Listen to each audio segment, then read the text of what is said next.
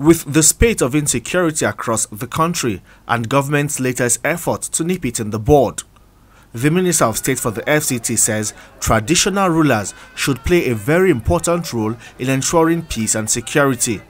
She told the people of Buhari Area Council that President Muhammadu Buhari's administration will continue to secure the country and improve the quality of lives.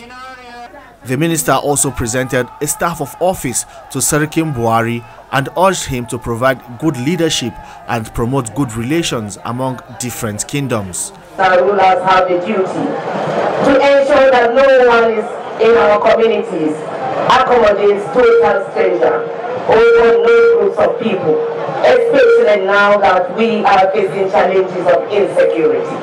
It is not in our character, no matter the level of enticement, to betray the trust bestowed upon us as traditional rulers and custodians of our traditions.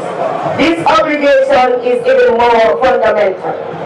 Indeed, any betrayal of public trust shall stand condemned and will not be acceptable in the state of government where President Muhammadu Buhari is Governor General. The minister also advocated for the continued involvement of traditional rulers in nation building.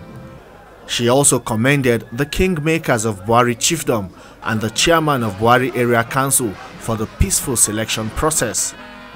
The event was attended by representatives of the Sultan of Sokoto, the Etsunupe, the chairman FCT Council of Chiefs, and other first-class traditional rulers.